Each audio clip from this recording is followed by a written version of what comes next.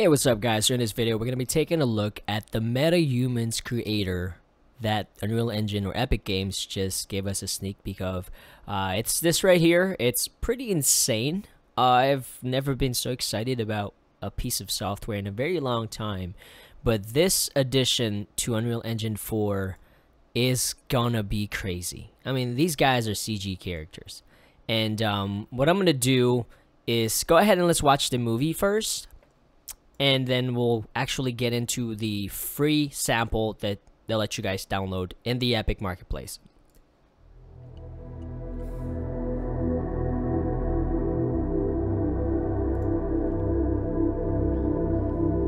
Jesus.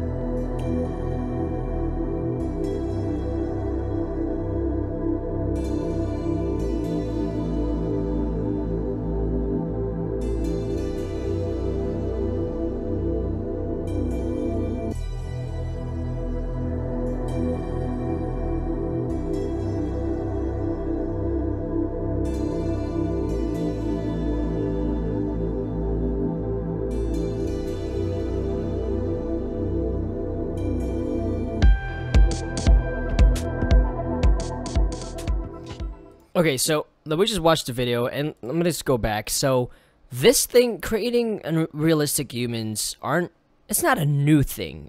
You know, Relusion has a character creator 3 that you can pretty much get the same exact look and the same exact quality. But what excites me the most about this is gonna be built in, it looks like, in Unreal Engine 4.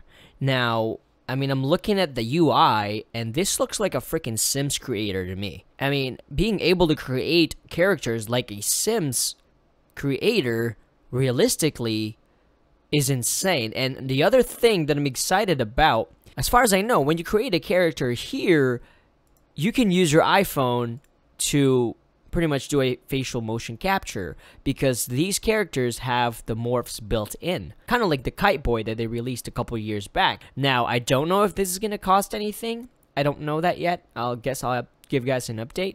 But what I'm going to do now is go ahead and take a look and see what these guys look like in actual engine. Alright, so I have here is the sample file they give you guys in Epic Marketplace. Go ahead and download it if you can. Press G to get rid of all those icons, and this is one of the 2 characters that they'll let you guys download in.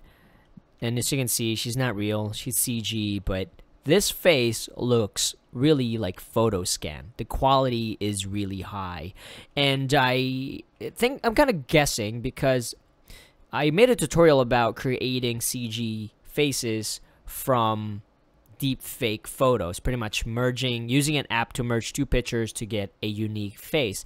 Now, I wonder if these faces are going to be copyrighted, or I wonder if these faces are actually AI generated, like I showed you guys in my video. If it is AI generated, that means that this face is really nobody. It's a generated face, so you can pretty much create videos with it without having to worry about getting sued or anything like that. So I'm gonna go ahead and check out their cinematics. Looks like they have a cinematic here, and I'm gonna go ahead and press play. Now, they have audio, but I'm just kind of scrubbing through it right now. Alright, and then they have, oh, here we go. So it's actually showing you the control rig. So this looks like the control rig that they released recently for 4.26, or revamped or updated. And this right here are the facial morphs that I was talking about. So it's showing you that there is some built in there. And if I get closer, you'll see some settings in there. So that's crazy good. That's amazing. Alright, so there you go.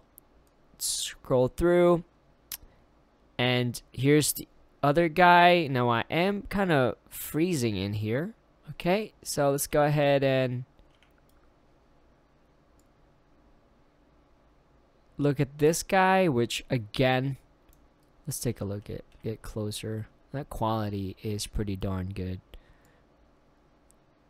That's insane. So I wanted to show you guys this in Engine because sometimes whenever they make those videos, they tend to cheat a little bit because they add a lot of stuff. But this right here is a character built with that Metahuman Creator. So no, this looks really good. It looks photorealistic. Obviously, if you go out, you know, the LOD is going to change. But if you get closer, that looks fantastic.